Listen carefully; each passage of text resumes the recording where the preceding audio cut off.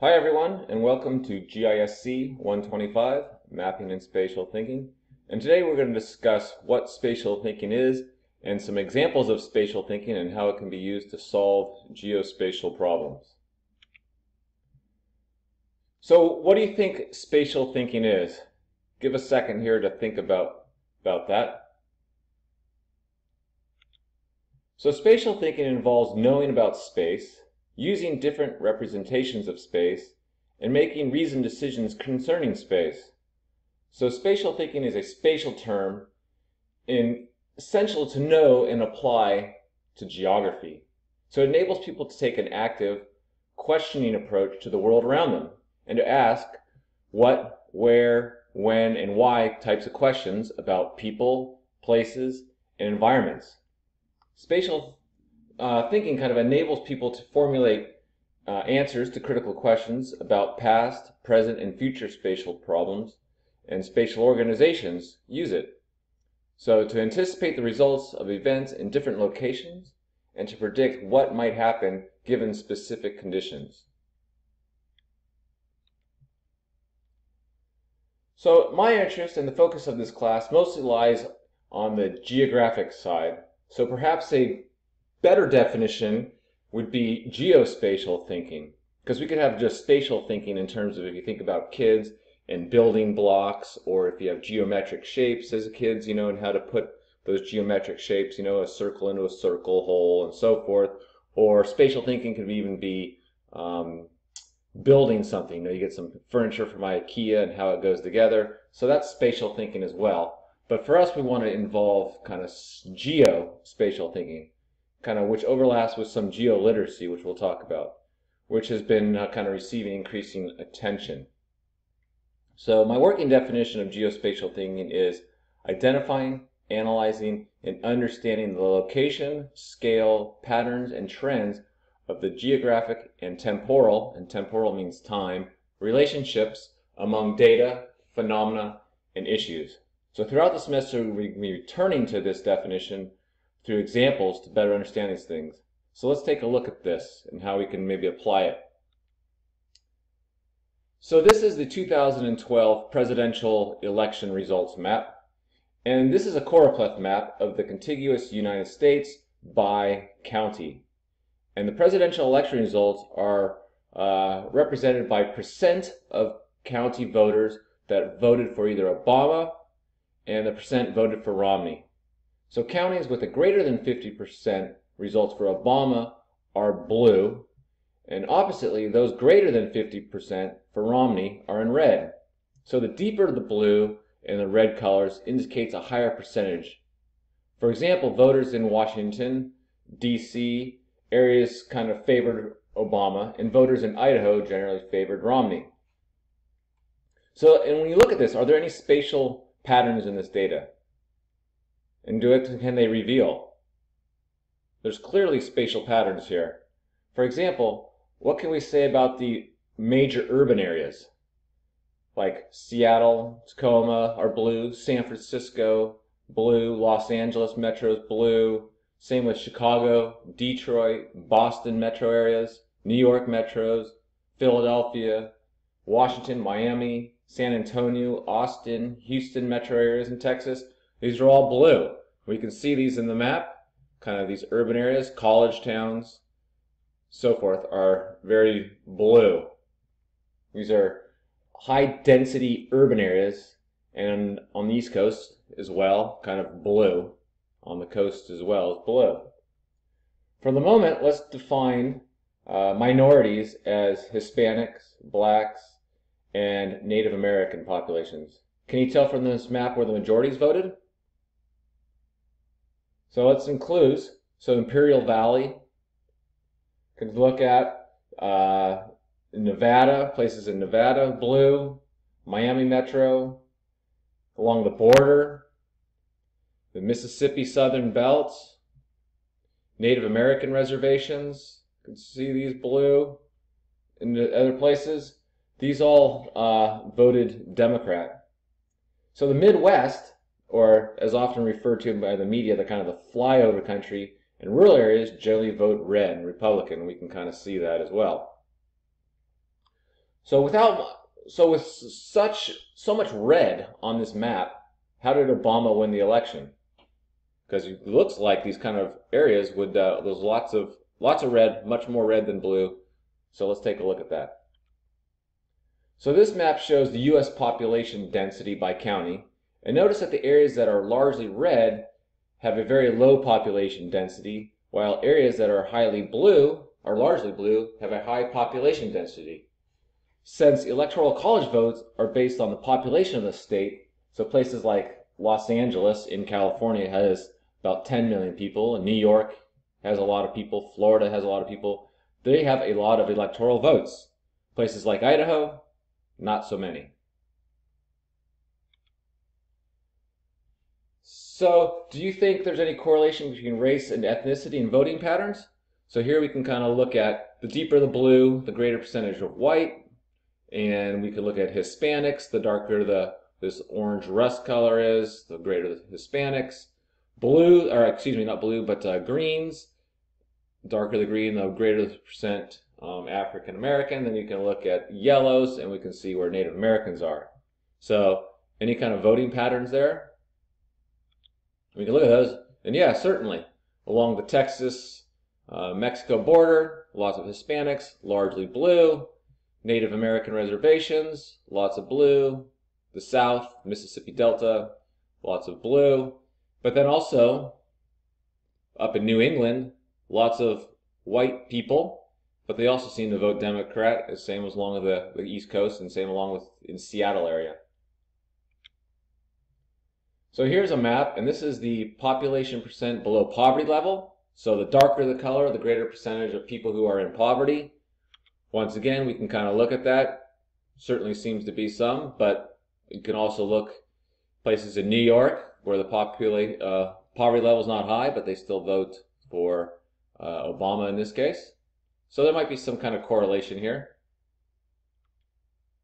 Median household income. So the darker the red, the higher the median household income, the lighter color, lower median household income.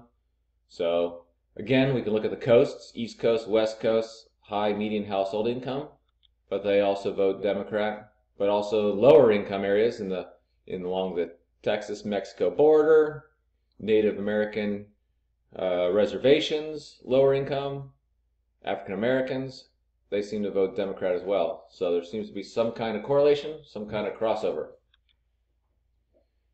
Here is the 2016 presidential election map, and this map is generally the same patterns that we saw in the 2012 map, but there's only one difference, and that's Utah. In Utah, especially around Salt Lake area, kind of in there, we see yellow. What's this yellow? Who is the yellow? That was Gary Johnson votes. So he was out of Utah, and so he seemed like he got some votes in Utah, but not very far away from Utah.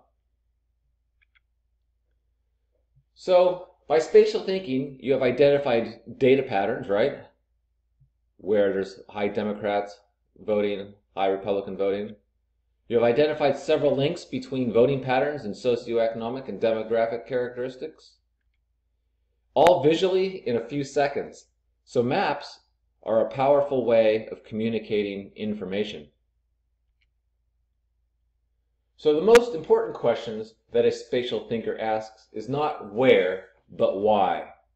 So where by itself is important, but to stop there cuts short spatial thinking and subsequently spatial analysis that could result in more information and better information.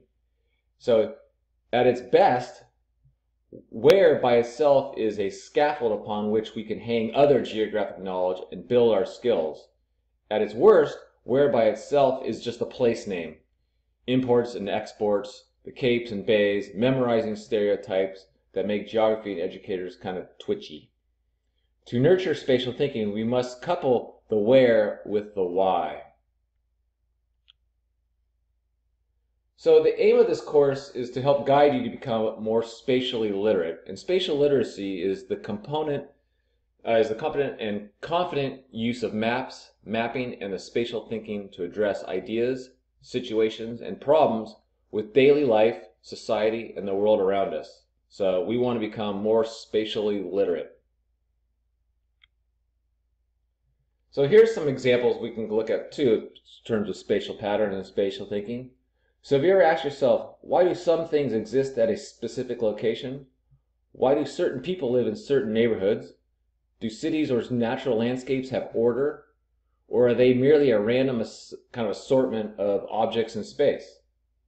So these questions are central to understanding geographic patterns. So let's look at the satellite image that shows the arid state of New Mexico.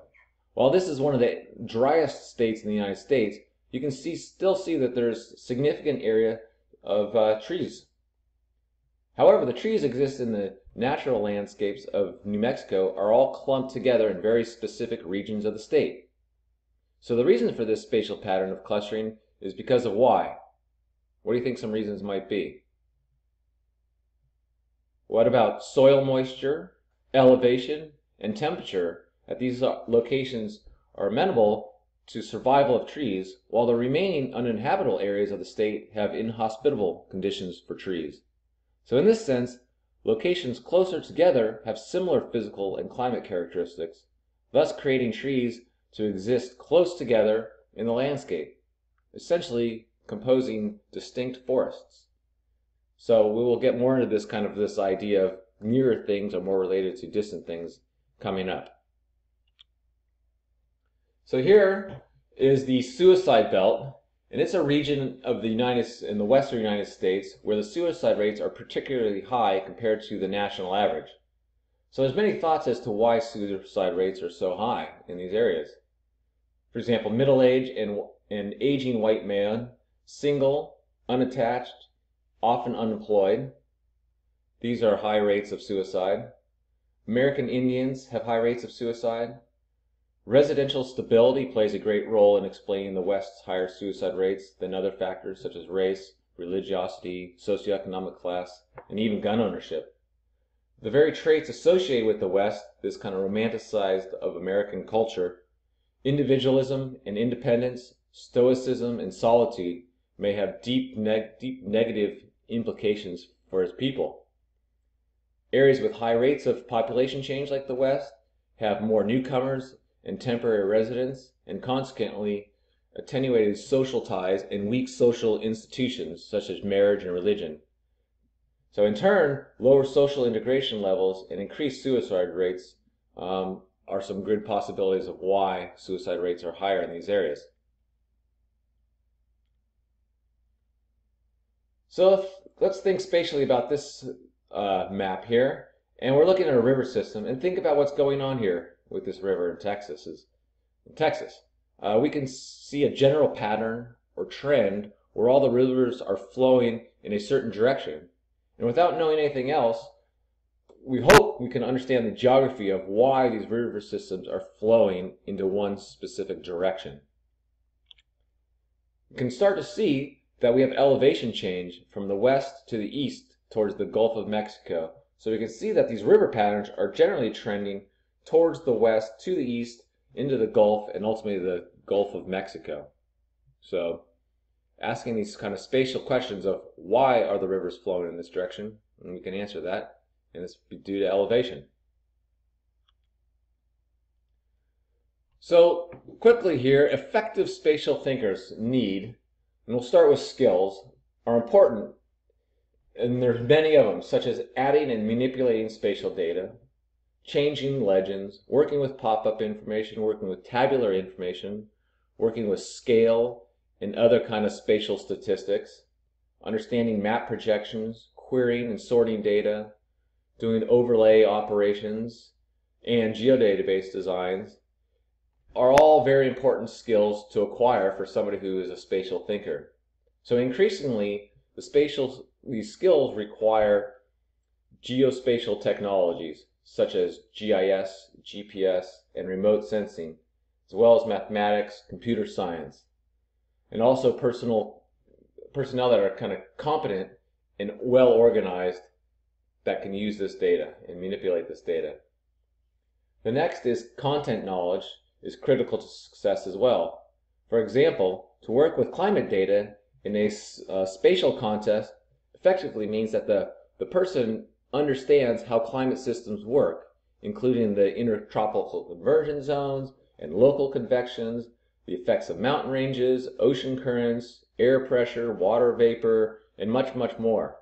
So the same is true for other concepts such as watersheds, ecosystems, energy production and consumption, the dynamics of population change, how natural hazards form and the impacts they have, human-environment interaction, transportation, trade networks, and social fabrics. So all these things, if you want to be a spatial thinker, you must know the underlying information about that. And finally, the geographic perspective is critical. So the geographic perspective begins with asking relevant, thoughtful questions. The geographic perspective is seeing the world as a system of interconnected systems, from local to global, each united by some location or set of locations in some kind of spatial pattern, or maybe there isn't a pattern. But the geographic perspective is tied to geographic inquiry. And the geographic inquiry process entails asking a geographic question, gathering relevant geographic data, analyzing that data, assessing the data, making a decision based on that data, and this process often leads to additional questions, which in turn leads to kind of additional gathering and analyzing and making further decision makings. And we'll get into this in an upcoming lecture. So it's basically a problem-based approach and is similar to the scientific method.